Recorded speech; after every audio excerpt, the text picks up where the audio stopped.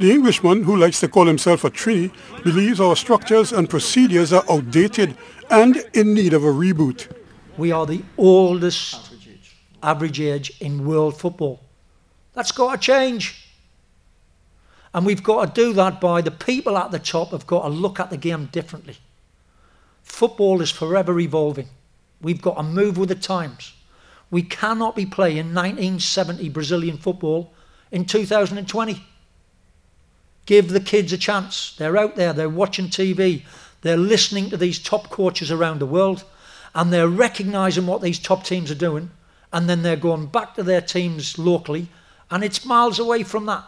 He revealed that he always had a desire to assist local football from the national setup, but never got the chance until now.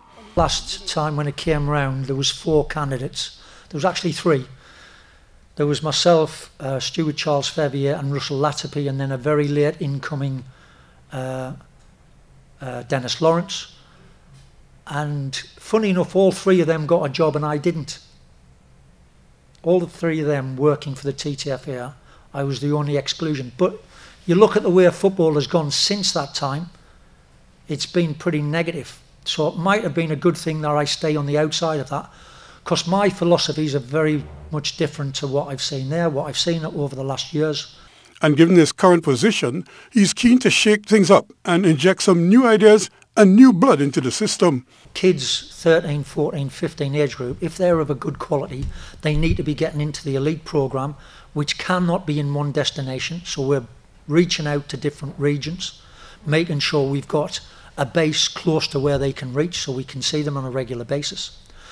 I would want the kids of quality to move quicker into Pro League, Super League football. So again, we get youngsters coming through the ranks in a more professional environment. And at the end of the day, listen, a lot of these kids will not be good enough for our national team. And if they want to continue with their academic route, absolutely, where you go, stay in the college leagues. But on a specific football background, we've got to have them youngsters playing professional football and being developed by professional coaches that are certified. So it's a new journey for TNT's football that is only now getting started under a new captain. Ruskin Mark, TDT Sports.